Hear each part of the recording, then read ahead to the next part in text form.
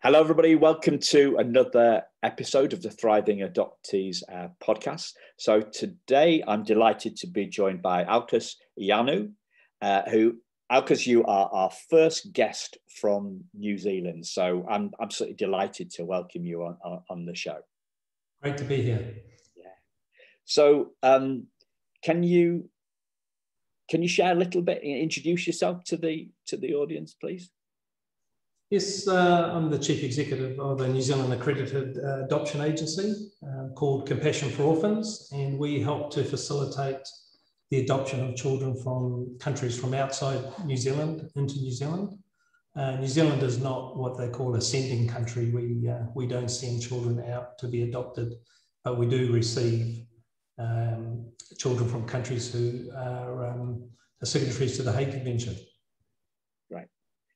And we'll get into your story in a little while. But the next question I'd like to ask you, if it's okay, Alkes, is what comes to your mind when I say these words, thriving adoptees? What does that mean to you? What that means to me is that every child's got the right to grow up in a loving family, and we try and facilitate that so the children can reach their full potential. Fantastic. And can you tell me a little bit about your story and how you came, how the personal became the professional, and just the stuff that you shared last time when we spoke was just super. Yeah, my story started with the adoption of a 7-year-old girl from Russia. Felt that I had life was too comfortable. I had lots of room in the house for a little person, so I started the journey, and then from there I learned a lot about the process and wanted to bring more children back. Nearly adopted another 2 children while I was there in Russia, but that fell through. That was kind of a thing that just happened, but I thought I could have more effect by helping more children, by helping lots of families to adopt children, and that led to the beginning of the agency. Yeah, fantastic. And how long ago was that, Alkes? How old's your daughter now? She's about 32, 33 now. Wow. We've got 2 children of her own, and so that was back in 1996, and then 4 years after that is when I left my business that I had to set up the agency, which I did full-time for 3 years. And from there now, we run it with a team of people. Yeah, fantastic. Yeah, I mean, so you're obviously a very proud dad and now a proud granddad. Yes. Yeah. It's a lifelong thing. When you adopt a child, then it's the children that they have, and then it's the children that they have. So it's a lifelong thing. And we're recording this on Zoom for the benefit of the listeners. This guy is Alkes is so young and high energy. He definitely doesn't look anything like a granddad. He does not look. You just do not look old enough to be a granddad, my friend. So thriving adoptees. You talked about helping. Making sure that kids realize their full potential, and providing this stable and loving home. What for you are the ingredients? What is it that helps adopted kids do that and realize their potential? What would you like to? What have you learned over those years? What we've learned is we like to prepare families for the lifelong commitment. And we like to give them support. So we commit social workers to walk alongside them to, if there's any hiccups on the road, that they're trained and expert at helping them overcome any issues and helping with parenting strategies, and generally being there for as long as the families need to be successful in the integration of the child into the family. So what have you learned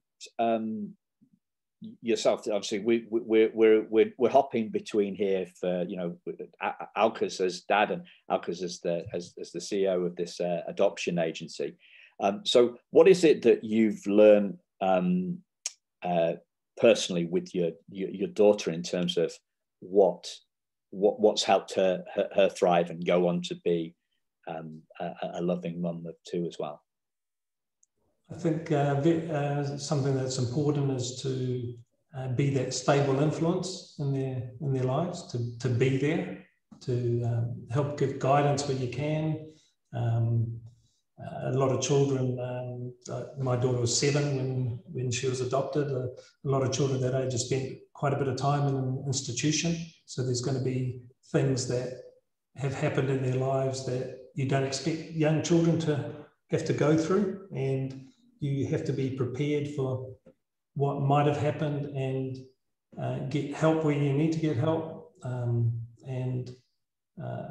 It's that love and commitment, to help to see it through, as if that child was born to you. Of course, yeah. So this is going back a long time ago, but what were the challenges that came up for your daughter, and what did you learn through those challenges that could help our listeners? Some of the difficulties was connection, attachment. It's a different type of attachment to children that are born to you, and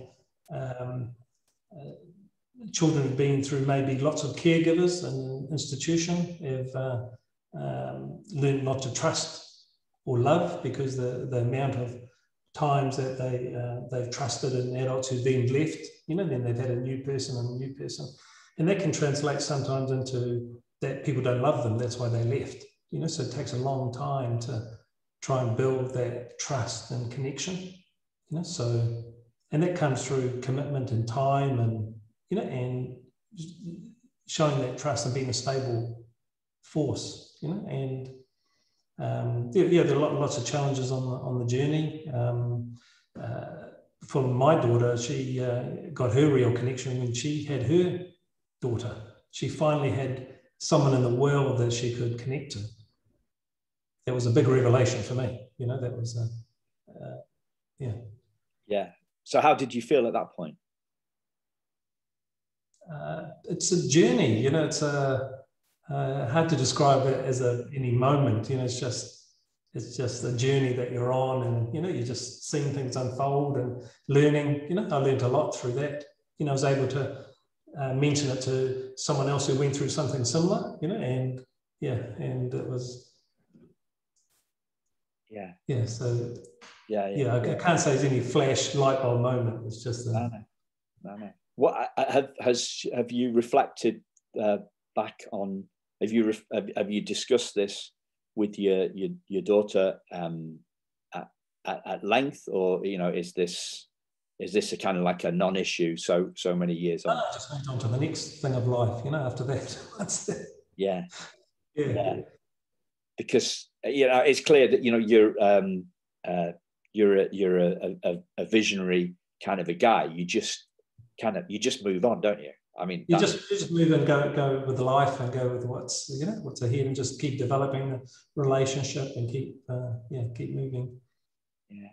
Because there's lots of other things in life as well. Jobs. There's what's happening in their job, what's happening in their private lives. What's happening with the kids. There's a whole heap of stuff. So. Yeah. How old are your grandkids, Albert?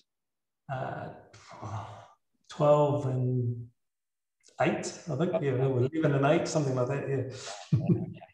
And so is your daughter a full-time mum? She's not going to join you in the agency or anything like that, or does she do anything in the agency? Or no, she's in Auckland. She actually lives in Auckland, so and works in Auckland. So she's quite a distance away, and she hasn't expressed any interest in working in the agency. So yeah, I was just asking because I went into the family business. So no, she's but she I'm an accountant by trade, and she does some accounting work for me. So how's that? So she's followed that.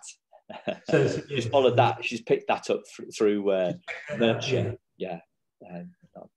Not nature. Yeah. So what have you learnt professionally in this? You talked about a lifelong commitment. So your social workers, the social workers within the agency are there with a lifelong commitment to supporting the adoptive parents and the adoptive families that you work with. What sort of things have you learned from them? And how does that? Because it gives it a different slant. You've got your own perspective, what you've learned, being in the thick of it. I'm sensing that you're kind of like a very empowering boss. So you bring in the experts and you let the experts get on with it. But what is it that how do you see these two learnings stacking up, being different? How's that shaped overall for you in terms of anything that you feel could help the listeners as adoptive parents? A lot of what I learned actually came through pain, and that pain was a failed adoption early on in our agency. And so I did a lot of research into what affected successful adoptions, and there were some really key things. The first key thing was a lifelong commitment to assist the families. We had to make a commitment. So I went to our board, so we've got a board of governance, and I said to them, all of us need to make this commitment to the families that we come and work with us, that we will commit to support them, through the whole process. And when the children come into the family, we'll continue that commitment. So they all bought into that. And so that's number one. Secondly, is that early intervention is really important. If something crops up with the family, or something from a child's past, or things come out, when the children gain a bit of trust, they start sharing what might have happened to them. There might have been some abuse, there might have been a whole heap of things. It happened, and our social workers are trained to know whether that is just a normal childhood thing, growing up, or something to do with adoption. And they will say, we think you need to get specialist advice here. They are trained to do that. So they will bring in specialists themselves. Another thing we learned through this research is that adoption support has to be inexpensive. And if it's expensive, people won't use it. So it has to be inexpensive. So we don't charge for our social workers' time. So occasionally they have to use specialists. We know where they can go and get funding. And we also had someone who applied to adopt through us, and they found in the end that they were too old, or they discovered that they were too old to adopt. So any money they were going to spend on the adoption, they said, we'll give it to you if you use it to support families when they need help. So we put the money into this account, and that's available there. People can apply, to get help for their children. Really? Those are the key things that we learned to make successful adoption. Yeah, I'm very interested in what you said about the social workers being trained to spot what is a children issue and what is an adoption issue. Can you share a little bit more about that? Could be just normal to most kids. It could be tantrums. The tantrum could be, just a thing that kids do. Another thing could be one of the children that was adopted through us was having night tremors, and it transpired that back in the orphanage they were doing things with ghosts and things at night time, and it took a while to extract that from the child, and it got to the stage where they needed to bring a psychologist in to help with that. Now social worker was able to identify that there was a deeper issue than just a kid having a nightmare, or something back, into their past. So that it's things like that. It could be, any abuse they might have suffered, and they need intervention for that. Yeah, because I saying that. I saw something on Facebook this morning in an adult adoptee, in a Facebook group for adult adoptees, having a rant about something that her husband had said to her, and the husband had made it about adoption, and I think it's a very well. I refer to this in colloquial terms as pinning the tail on the wrong donkey. You know, we kind of like we've got these pair of glasses. We've both got actually very similar glasses, haven't we? But you know, we're wearing this pair of glasses, and through which we see the world. And you know, if we've got this is an adoption issue glasses on, then it can become quite disempowering. So I'm talking here from personal experience. When I thought some stuff that I was going through was adoption specific, I thought it was that somehow made it more challenging to overcome. It was something I was stuck with. Whereas when I realized it was a human issue rather than an adoption issue, then it becomes somehow kind of more transient, less of an issue, and easier to, and you know, like a bag that's easier to put down rather than a baggage on the back, the rucksack that that I'm stuck with. So I'm just wondering if you can you share anything about, does that make sense?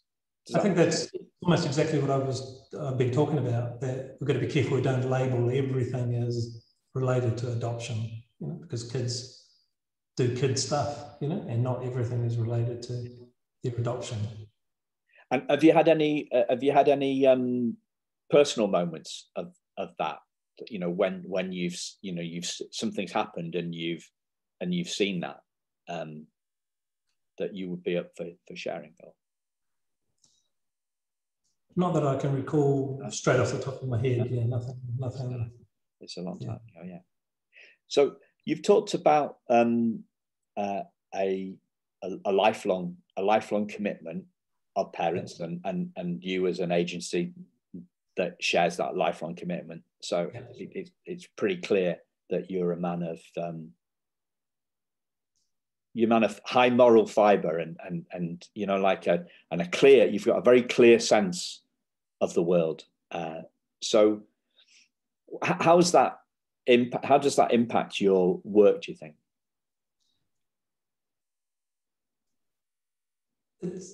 It comes from I suppose a passion, you know, to see the key thing is that people to reach their full potential. That's the key, to have that opportunity. You know, that's where that comes from. Yeah. If you had your time again with your daughter, would you do anything differently, do you think? That's hard to answer, because you're learning as you go, you know. So maybe if I had you know, the support that we're offering now, that might have helped in a lot of, you know, instances. There were a couple of moments where I had to reach out, you know, before the agency, and had to reach out to try and get advice, and it wasn't there, you know, to get help. You know, or people gave misleading advice, and you know, and that sort of thing. So I'm quite careful to you know, that our one of the key things for our social is make sure to keep the family together. There's some instances where people they think they can parent the children better than what the parents can, you know, and they think that's the solution.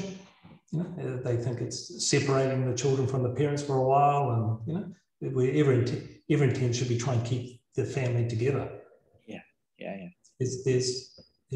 So in a way, then what you've done is you've taken what you've learned that was missing from your own, that you know, you've created the agency that you wish you'd had in a certain way. Is it? I mean, is that kind of accidentally? Yeah, it wasn't accidentally. Accidentally. Well, yeah, because when I set up the agency, I actually didn't know, really, there's been a big learning thing as well. Actually bringing in the experts, like you said, and they're teaching you all the time. So yeah. So it's been about being open, yeah. And I'm not sure whether I agree with the accidentally word. I would say that this is kind of like inspired. It's like an inspired. Well, you're not going to, I'm sure you're a modest guy, so you're not going to take this, but, it seemed to me like an inspired genius, like we've got this idea that, there's 7 ways of doing this and everything has to be like strategically thought out. But no, it seems like that's what you've done. It's been a good accident. Yeah, we've gone out and we do actually have a mode of operation where we do look for best practice. So we're constantly looking for improving. We never think we've arrived. We're always looking to improve, learning from other people. And that's kind of helped. So we've actually grown as an agency, over the years because of that, because of the learning and mistakes you make, and becoming a bit bolder in some things that you believe in, and implementing them. Yeah. So are there any recent additions to the best practice that you could share if you felt that would be useful to the listeners, or is it all a bit too technical?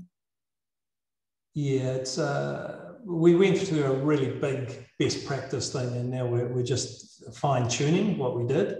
So yeah, we've been really fine tuning our support plan.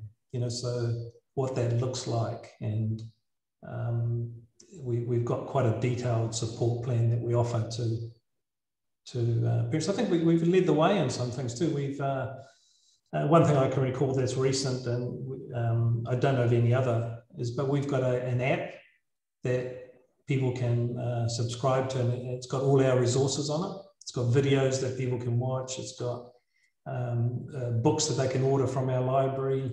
That's something that an initiative that we kind of brought in. Yeah. And that's just for clients, yeah? That's not for the... No, there's certain levels that there's a level where people can see all the resources. When they become clients, then they can actually see families of ours that have adopted that answer my questions about their experience. And we don't kind of want to open them up to the whole world, because anyone in the world can download this app. So yeah, so it gets quite a bit more detailed, when it gets into that, it gets quite specific. So what's the name of the app in case people want to download that? So it's just called CFO, which is short for Compassion for Orphans, CFO Resources app. They can find it on our website, so they can download it onto their phone and look at. Yeah, that's great. Look at all the resources. What I'm going to do is, obviously, a lot of people listening to podcasts are driving, or like me, walking the dog and driving. So I'll put a link into your website and your social media content, so people can get in touch with. Especially the app, I think would be a great resource for people to look at. And also with our website, what we did is we. Because we don't charge any fees for what we do, there's no financial gain for us to exchange information. So we make absolutely everything we can available on our website, the whole process, costs, eligibility criteria, everything is on. We don't want it to be a mystery for people about inter-country adoption. We want them to go in there and answer all the questions they might have. Yeah. So we want to show them the whole picture from the beginning to the end, what it looks like. Yeah. That's great.